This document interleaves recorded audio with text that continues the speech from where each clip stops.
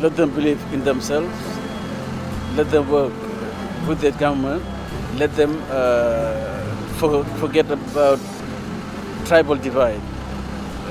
This country is so rich, so blessed by nature.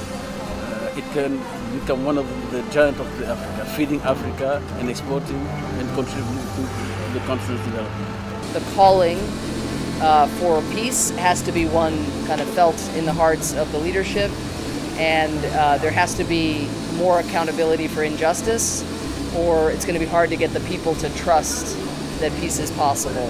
So ensuring that the government follows through on its commitments, deepening the relationship, working in a spirit of partnership with the South Sudanese people, hopefully will set things on its course. The main message is that international community is together with you.